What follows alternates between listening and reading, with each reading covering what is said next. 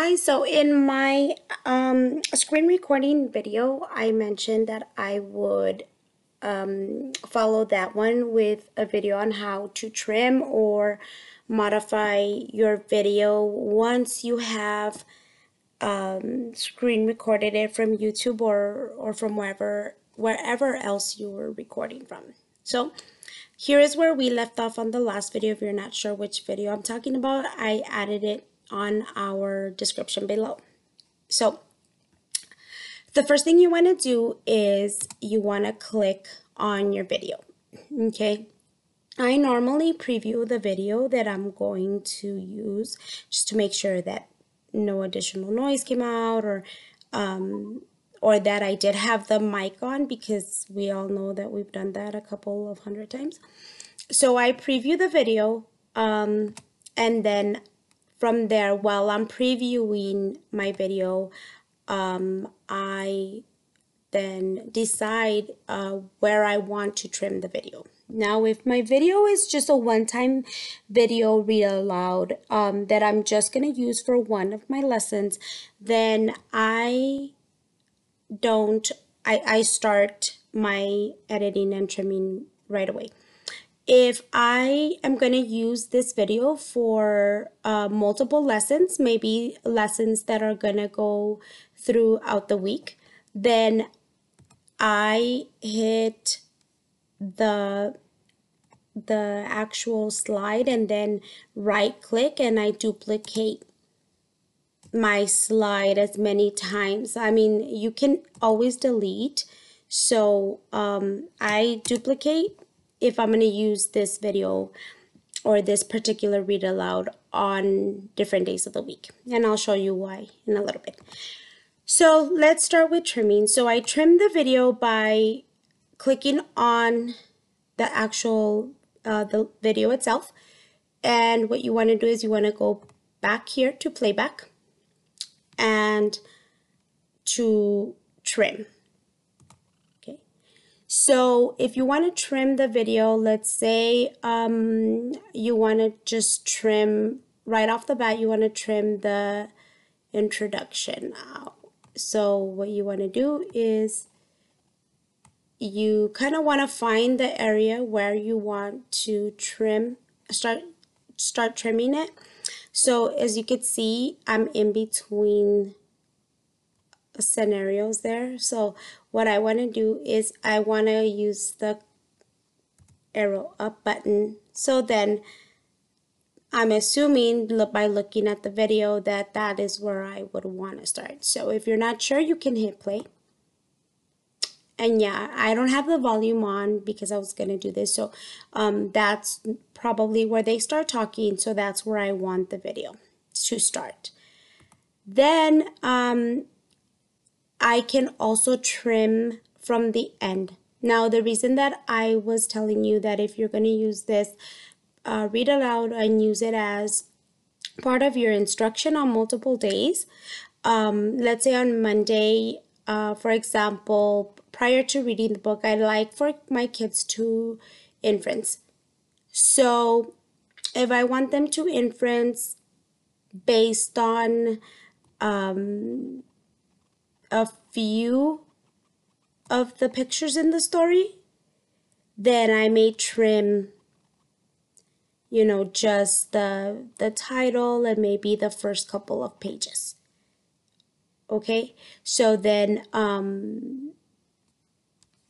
move the red slider over, and then if I want to use the arrow up or down to trim more or to trim less, you can definitely do that as well.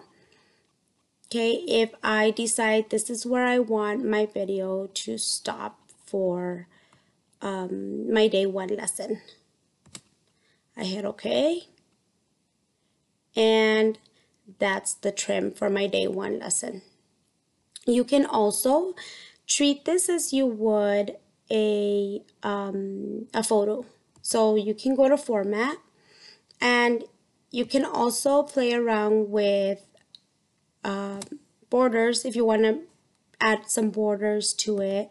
If you want to change the shape of the borders, I mean, you probably don't want to do that, but if you did, you can play with all these and it will definitely take and it'll save the settings that you change.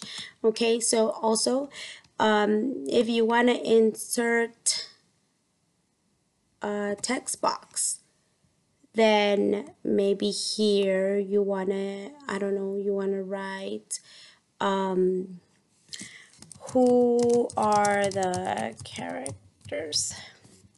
Okay, if you want to ask your questions, or like I guess use this as part of your lesson, maybe incorporate questions in as your students follow the read aloud, then you can also do that here. That's fine. Like I said, it's really user friendly and it's really fun. If you want to add multiple pictures or titles or questions, or now that we're doing distance learning, you can also, if you want, to try to avoid parents and kids trying to figure out what web page I go to after my read aloud to answer the questions that go with my read aloud.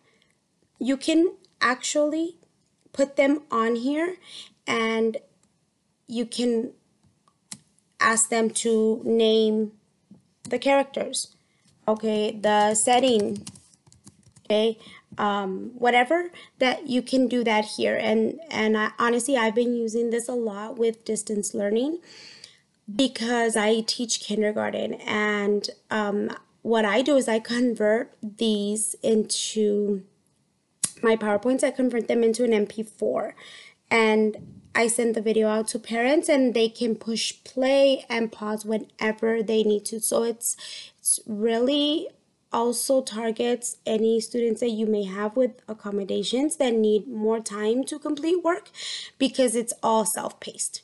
Okay, so this is a cool feature that I like to use. Say day 2, you want your students to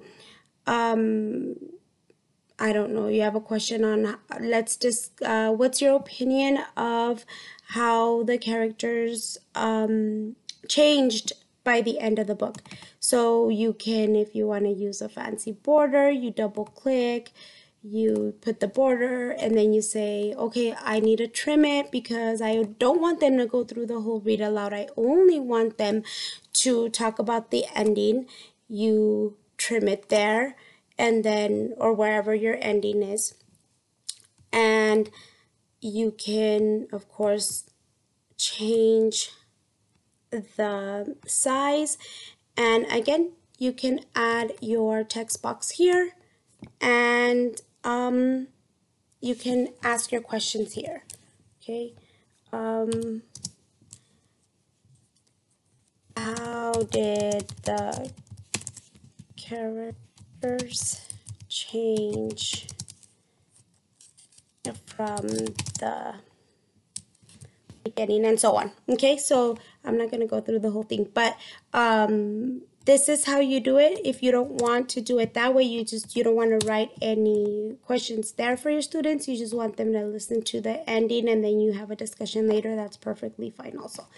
Okay, if on the 3rd day of your lesson or 2nd day or another day of the lesson you want them to listen to the middle part of the story, if this is really good if you are teaching sequence of events.